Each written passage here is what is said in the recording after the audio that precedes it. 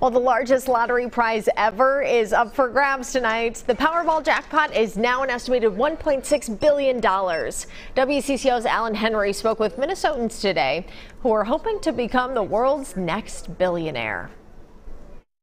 You can't win if you don't play, so I'm here to play. Many are dreaming big today, hoping to turn a $2 Powerball ticket into $1.6 billion. We've noticed an upsurge in sales.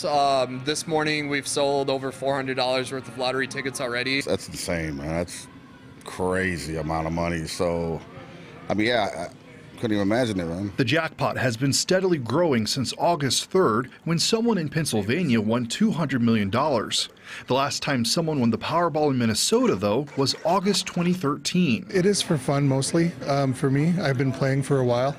I go in on a few different tickets a week, so I get lucky here and there with winning small amounts. So there's always that hope. Why not, right? Tickets in the world. Could you hear me the same thing, but I'd like a winner. The odds of winning tonight, of course, are small, 1 in 292.2 million. But that's not stopping people from dreaming big about what they do with the winnings. I'm quitting.